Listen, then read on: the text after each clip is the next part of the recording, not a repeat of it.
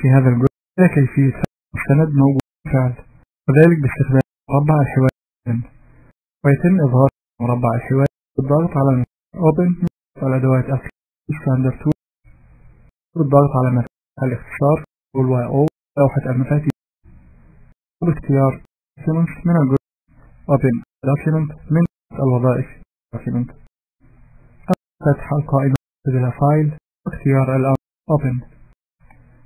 ونرى أن هذا المربع الحواري يشبه إلى حد كبير المربع الحواري Save As الذي تعرفنا في الخطوات السابقة، حيث يمكننا الوصول بسرعة إلى المجلدات متعددة الاستعمال مثل Favorites وMy Docs. كما يمكننا البحث عن المجلدات التي فتحها داخل البرنامج، فمن الخيار Doc In نحدد المصدر الموجود به الذي نريد، وبالضغط على المجلد الموجود به المستند سوف تظهر محتوياته في هذا الجزء، حيث يمكننا إظهار المستند المطلوب، وباختيار القائمة View داخل المربع الحواري واختيار الأمر View سوف يظهر جزء خاص بمعاينة الملفات على المربع معاينة الملفات قبل فتحها. يوفر لنا البرنامج إمكانية البحث عن المستند بدلالة أو جملة موجودة مثل هذا المستند، دلالة تاريخ المستند وباستخدام العديد من الخواص. الآن نفتح تولز من المربع الحواري الأمر.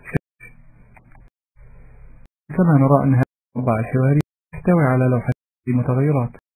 اللوحة الأولى بيزك وتستخدم عمليات البحث البسيطة، واللوحة أدفانس تستخدم لإجراء عمليات البحث المعقدة.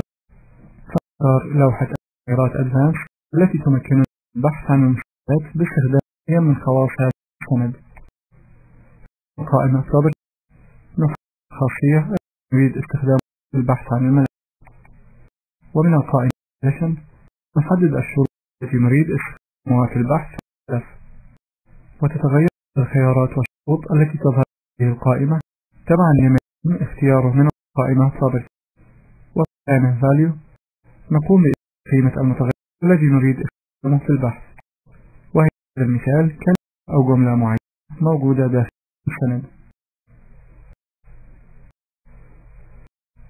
وإذا أردنا أن يقوم البرنامج بالبحث عن الجملة بالكامل، فلابد من وضع هذه الكلمات بين علامتي الترقيم Bookmarks، ثم نضغط على المفتاح لإضافة هذه التغييرات إلى قائمة البحث Search List.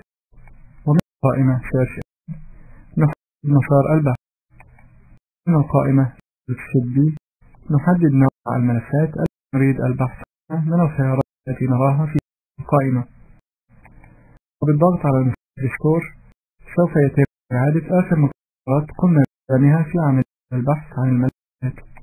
والآن نضغط على مفتاح Search،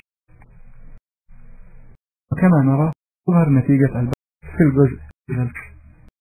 فنختار الملف الذي ونضغط المؤشر ضغط زوجا، فنعود المربع الحواري ونلاحظ ظهور المسار بالكامل الملف في File Name، فنضغط Open فيتم فتح المستند مثل نافذة البرمجة.